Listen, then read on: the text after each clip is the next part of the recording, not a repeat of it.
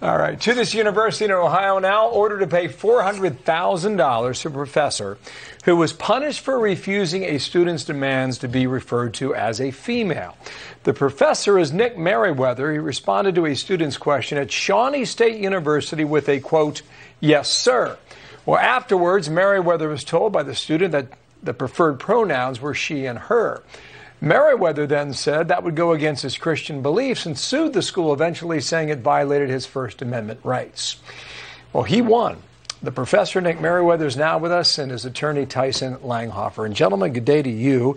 Nick, take us back to that day in class in 2018. What do you remember? Well, you basically have it. You're exactly right. The student approached me after class and said that he wanted to be referred to as a female. And I tried to find an accommodation with the student. I was willing to use his proper name, female proper name. And initially, the administration was willing to go along with that. But then the administration changed course and demanded that I defer to the ideology, that I refer to the student as a female. And I simply could not do that. I thought it was an egregious assault on my freedom of speech and my religious beliefs. And tell me why. Well, I believe that God created men and women, male and female, but also the idea that my speech could be coerced, could be compelled by the administration, that this was the college classroom is to be a place of debate and discussion and freewheeling ideas.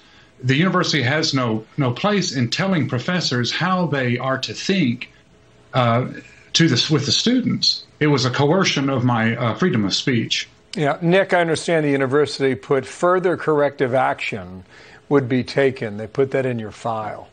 How come? Well, basically what could have happened is that I would have been fired if that incident had occurred again, and if I again refused to use preferred pronouns or non-biological pronouns, then I could have been fired. So that was why I filed the lawsuit. Yeah, it's my understanding that you won the case. School has to pay the legal fees, and what happened over the last 4 years that amounted to the tune of $400,000. Yes, most of that is attorney's fees. Very little of it is for me. Which brings in your attorney, Tyson. Why do you think he won this round? Well, because I think the First Amendment is very clear that the university, public universities cannot compel professors to speak messages they disagree with. And this case was never about anything that Dr. Meriwether said or did. It was only about what the university was demanding he say. And he was punished simply for declining to express a message he doesn't believe. And that's antithetical to the First Amendment. And we think that the Supreme Court has said that time after time. And we're glad that the Sixth Circuit recognized that as well. Nick, what was the relationship like with this student going forward? From that point on, I thought we got along very well. The student ended up performing quite well in the class. The student's quite intelligent.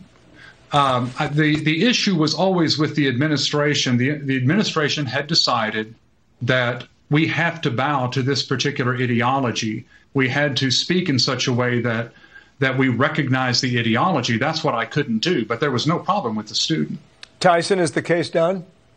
It is done, and we're hopeful that this sends a message to all universities and professors that, we shouldn't be compelling professors to say things they don't believe. Nick, thank you. Tyson, thanks to you. Shawnee State in Portsmouth, Ohio, a river town in south central Ohio on the north bank of the river. Thank you, gentlemen, for coming on today. Thank you for having us. Okay, you bet.